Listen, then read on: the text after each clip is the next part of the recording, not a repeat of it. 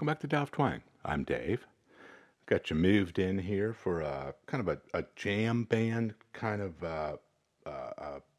version of a country shuffle, I guess. Pretty upbeat, and it features the major and relative minor chord in G. So that's G major and E minor, and the rhythm sort of.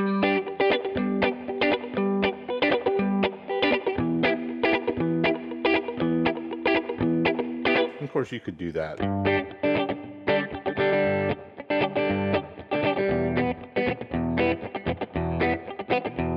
Having a little trouble getting it all muted out down there. That's why I like to do it, with bar chords, and try it in different places. And that's your backing track for this too. So, melody-wise, or single note-wise, excuse me, using in that everything in that demonstration is G major pentatonic. Pretty sure every note of it, if not 95% of it. G major diatonic scale, just the do re mi scale, would also work great with this, and so feel free to mix some of that in there. But I'm going to stick with the major pentatonic to show you these skills today, because I think they work beautifully over both chords, and I want to really show you some phrasing and some target note and a couple of rhythmic ideas that will just be really fun, I think, for this style. So, if you're familiar with the major pentatonic stuff and in different positions and shapes and so forth, then you're kind of ahead of the game here today. If not, here's a diagram that really shows kind of a simple path of a couple of octaves and maybe some extra notes there at the top for this major pentatonic. So that looks like. Okay,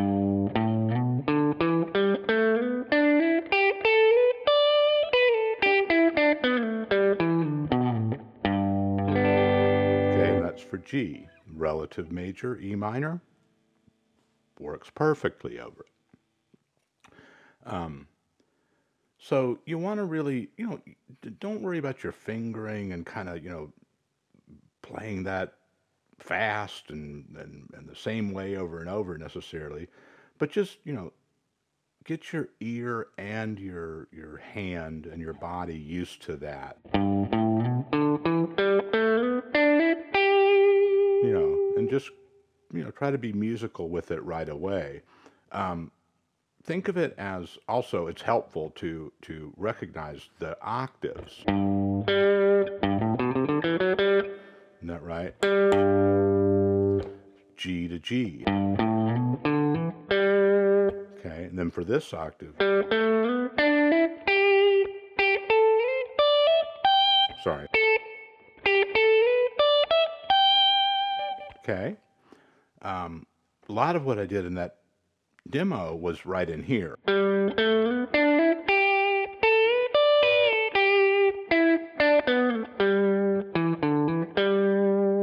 Okay, so a lot of it going from between those two G's and then going up. Let's go ahead and talk about that real quick. There was a lot of that featured in that demo, and I did that on purpose because I just think that's such a important sound for this style, and it's really fun. At first, it's aggravating because it hurts your fingers. You're not used to that. But let me show you kind of what's going on there, and then you can practice that a little bit at a time each day. So let's start here with this G. Okay. Now, if I were to continue up this octave,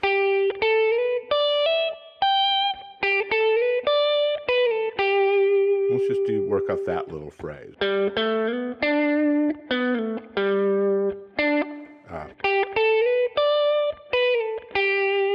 Okay, there's this octave, and then up here. All right. Now, when I bend this one,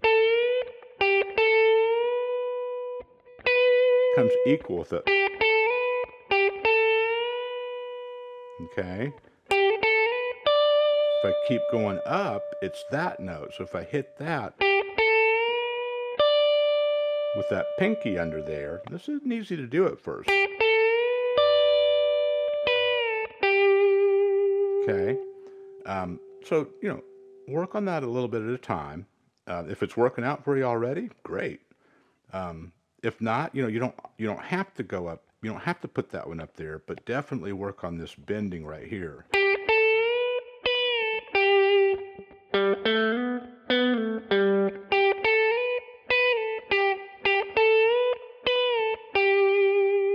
All right. And just, once you get that under your fingers, use simple phrasings and keep it, at a tempo that makes sense for you. Put that track on and start improvising with that right away.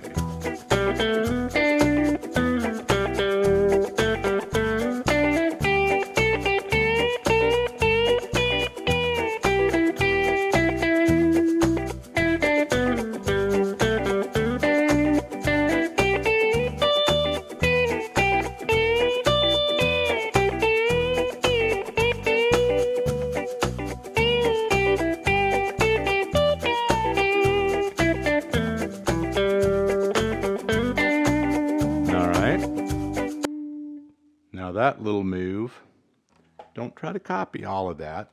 That wasn't like, lick number 1, in the tab and lick number 2. It's not like that, the way we present it on this channel. Just visualize, what you're going to do. Don't worry about doing a perfect version of it, right? Right there at the end, I kind of started leaning on that D. So we've been talking about from root to root for the G. Turns out, if you find the 5th of your chord, do, re, mi, fa, so, 1, 2, 3, 4, 5. The 5th for that G major chord is D. And you can go from D to D as well with these simple phrasings.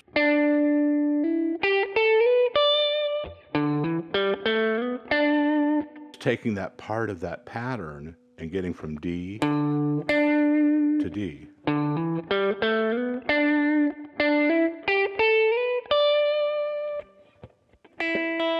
That was a little flat, but maybe not.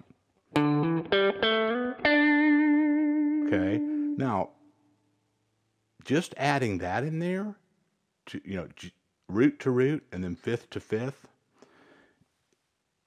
Pretty simple program, but that's going to expand and deepen your melodic sound to your improvisation just exponentially right away. Here's what I mean.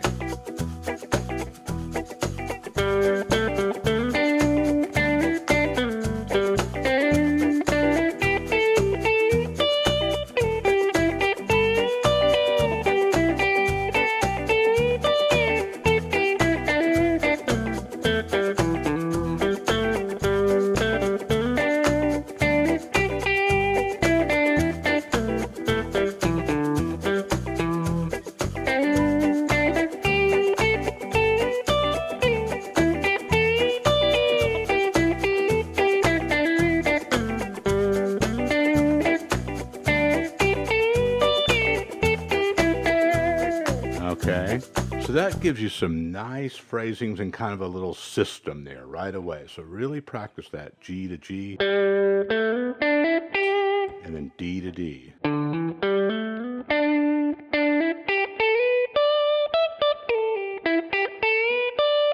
Interesting that when you bend that up, that is D. So you kind of get double your money on that lick. That's probably why it sounds so cool, right? Harmonically.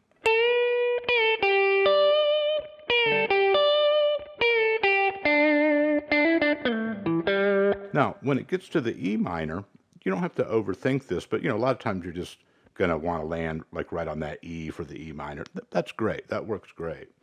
None of these notes are going to be bad on either chord, but really think of that framework.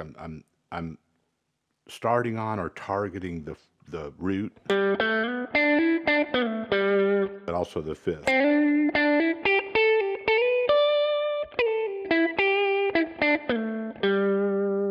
Okay, and then one more quick idea here before I get you to the practice loop. These are just, this is, you know, there's not a lot to memorize as far as, you know, this major pentatonic shape.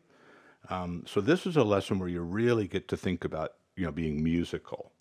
One of the things that works really well with this, and it kind of lets you sound a little faster than you really are, or something. That's why I like it. It works out that way. Is this?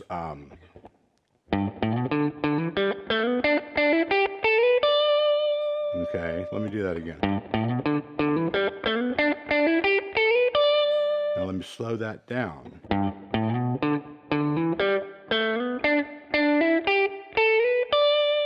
Okay. Now if we wrote that all out in tab and have a bunch of hammers, and it'd be kind of messy looking, and it would take more time. Take a deep breath. Watch this again.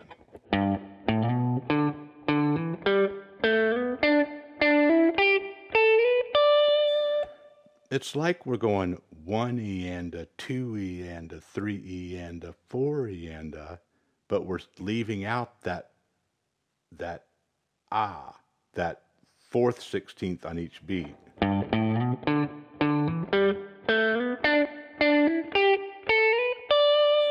That little pause makes it jumpy.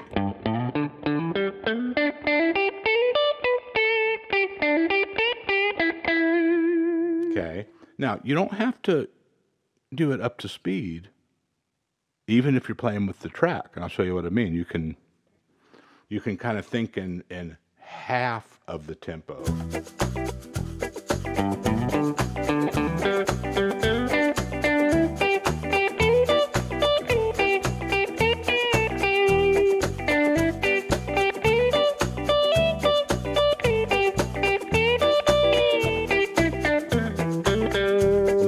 When you put that together with more connected stuff and holding your bends and stuff, you get a nice mixture of, you know, poppy stuff and kind of chicken head stuff and real melodic, pretty stuff like this.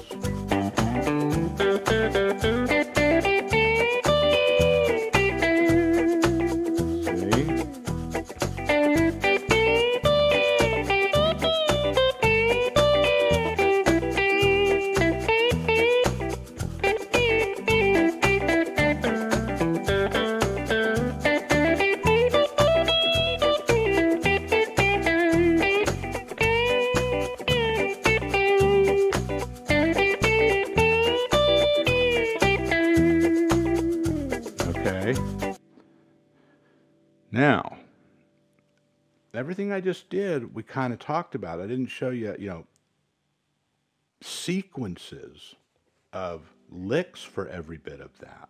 But all the bits and pieces of what I was just playing are in this lesson. You might have to go and kind of watch it a couple times and put the pieces of the puzzle together. And I'm not trying to make it puzzling. I'm trying to clarify it for you. But I really think that this overview approach will work for many of you better than just spending however many hours, you know, perfecting 3 or 4 licks. That would be cool. Nothing wrong with that. But licks are easy to forget. You ever notice that? You come back a couple days later and you're like kind of starting over. You're looking for that tab again and, you know, all that stuff. So go at your own pace. Take these skills and really integrate them, mortar them into your ear and your hand and your body and your style of musical expression.